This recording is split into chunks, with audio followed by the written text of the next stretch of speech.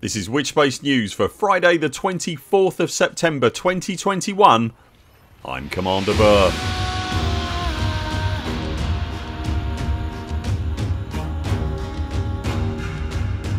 In Elite Dangerous news this week, Salvation starts the week with a nice genocide.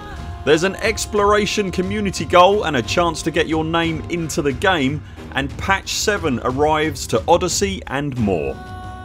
To make sure you don't miss any of our videos, hit like and subscribe. Remember to click the little bell icon and select all notifications, and to help directly support this channel you can also join our Patreon via the link in the video description. As we reported last week, the shadowy he, she, they, it that would be king slash messiah slash toymaker general known only as Salvation predicted that the Khonsar system would be the victim of a Thargoid attack in the coming days, despite Eagle Eye, the formerly moderately reliable Aegis early warning system, reporting nothing of the sort. True to their prediction and right on the Tharg's Day cue, the two stations of the Khonsar system showed caustic goopy damage and were set ablaze. That's convenient, isn't it? So far so Thargoid.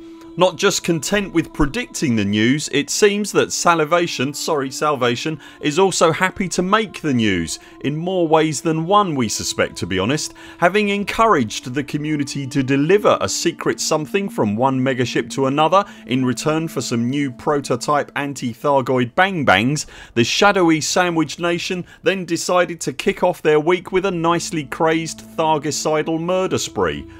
In case you're unaware, immediately following the apparent Thargoid attack on the two stations in Khonsar, there were no Thargoid POIs or human signal sources in the system. It then became apparent that the system was full of combat aftermath signals that themselves contained two things: destroyed human ships and loads of Thargoid materials that wouldn't ordinarily be found in space. They normally only appear at Guardian surface sites. As time went on, the system started to fill with Thargoid vessels, however. Importantly, they didn't appear in AX conflict zones as would normally be the case, just POIs and non-human signal sources.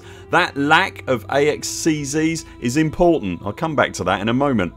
So the impromptu CG that we spoke of last week continued, commanders shipping mysterious knot medicines in return for the promise of new AX weapons, and the independent commanders of the Pilots Federation continue to visit hellfire and destruction on the visiting despair daisies and rescue the stranded civilians from the burning stations in the system. So far so Elite Dangerous. Then, as suddenly as it had started, it stopped.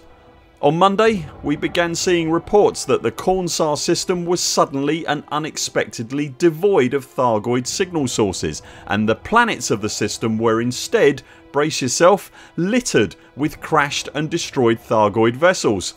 A day or so later, Salvation spoke again, this time to claim responsibility for the decimation of the Thargoid fleet in Khonsar.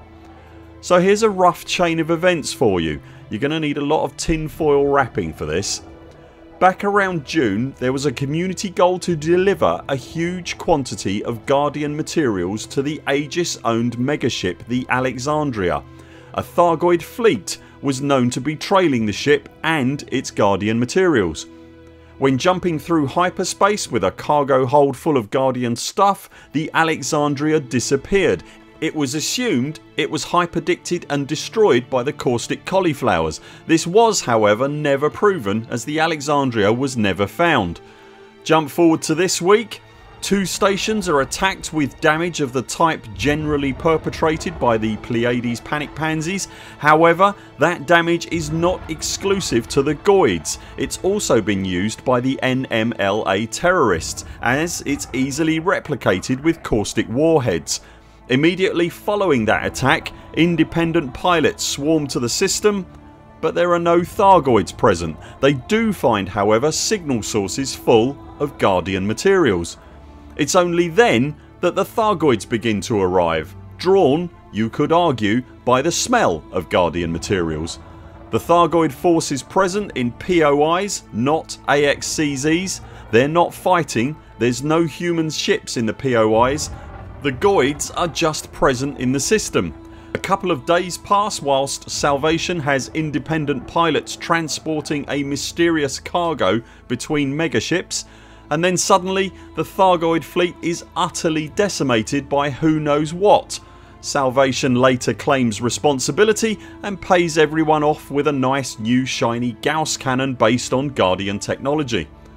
I would suggest, boys and girls, that the circumstantial evidence here would certainly seem to indicate that whatever or whomever Salvation is not only bombed the Cornsar starports, killing thousands of civilians deliberately, making it look like the Terror Triffids had perpetrated the attack, but that they are also responsible for the disappearance and presumed destruction of the Alexandria with the loss of all hands, and that they stole the Guardian artifacts on board the ill-fated vessel for their own nefarious agenda, which has yet to be revealed.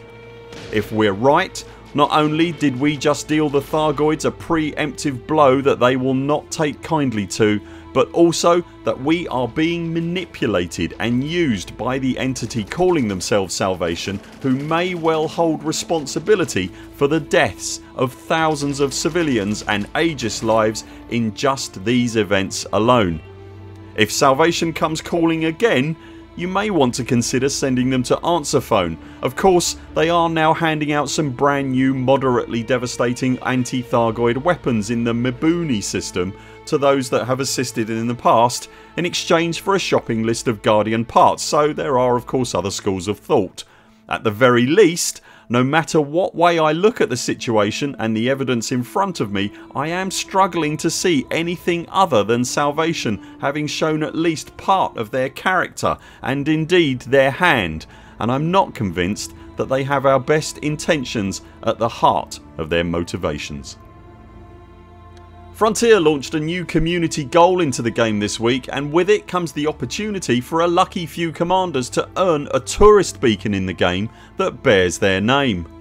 The community goal, sponsored by the manufacturers of the galaxy's finest tourist boats, Saud-Kruger, is asking for exploration data and in particular surface scans of Earth-like worlds to be delivered to QoL port in the Vistanus system. All exploration data is valid for the CG, but scans of Earth-like worlds will be particularly valuable. When the CG finishes, the cetacean loving Krugers will be offering some potentially heavy discounts as well as ships for those that participated to a meaningful level.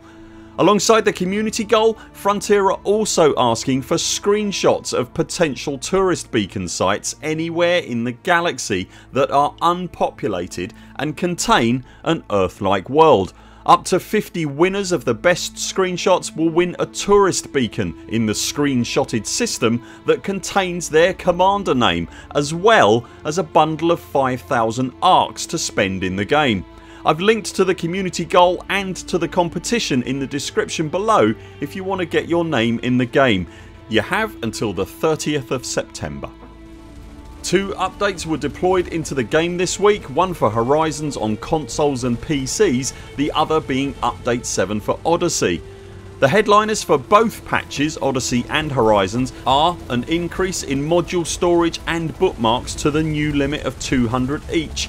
The invincible Thargoid heart bug that has persisted in the game for years and proven extremely difficult for Frontier to nail down has been patched again, and there are high hopes that this time might be the killer. We're waiting on word from our contacts inside the AXI to confirm its final demise, as I'm sure are Frontier. Elsewhere, the Horizons patch contains a raft of other fixes and tweaks, and I've linked to the patch notes in the video description. Update 7 to Elite Dangerous Odyssey comes in significantly bigger, with Sally Morgan Moore's lengthy patch notes running easily into the middle of next week. They are also linked below, but alongside a shed load of fixes and optimisations, the patch also includes the new Frontline Solutions deployed surface to air defence turrets in Odyssey's surface settlement conflict zones, the new Apex taxi in-flight redirection feature, some colour variation and geometry changes to various starport social spaces, rocket launching enforcer units are now deployed to surface CZs, and though it's not mentioned in the patch notes, there are now NPC ships fighting in the skies above surface conflict zones. Along with the patch also came a few unexpected bugs. At the time of recording, the interdiction HUD is broken and shipborne engineered weapons are outputting way more damage than they should be, to hilarious levels in fact. We've seen multiple reports of just about any target being easily one-shotted, Thargoids included. The new Salvation deployed weapon is also wrapped up in the uber damage bug, so that's also outputting comically large damage. As we were recording this video, Frontier announced that a patch for Odyssey and Horizons on PC was imminent and would be dropping today. Horizons on the consoles needs longer to implement and that will be deployed as soon as possible next week.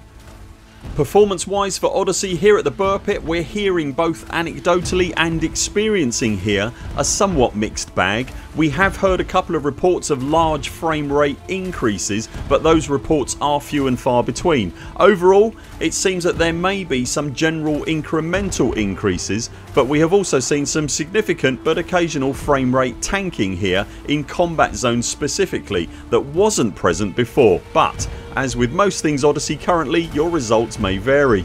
Next week we are expecting the monthly developer update and Frontier have hinted that may be arriving on Thursday, so we'll watch out for that and report back when it's published. Have you been working for Salvation, and if so, are you now having second thoughts? Do you still think Salvation is a friend? Let us know in the comments below. That's it for now. Thanks very much for watching. We'll be back later this week with more videos. Until then, 07 Commanders, follow the greens on the way out and do keep clear of the toast rack. We very much look forward to seeing you next time.